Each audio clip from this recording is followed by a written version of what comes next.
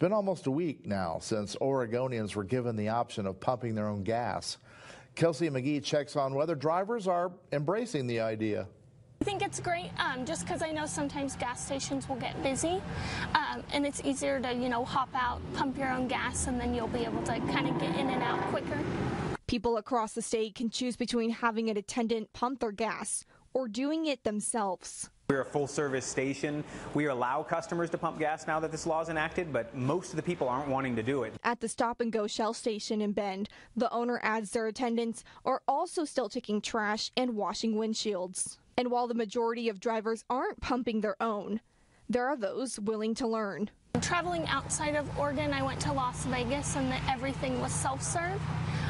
And I have never self-served before, so it was a great thing to learn, but definitely not like on the fly.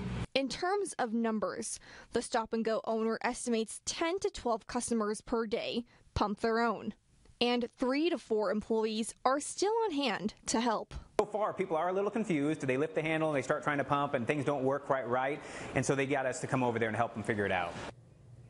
Couch says by tomorrow they'll have stickers on pumps to help guide customers through the process of pumping gas. Kelsey McGee, News Channel 21. Naturally today our question is, are you pumping your own gas?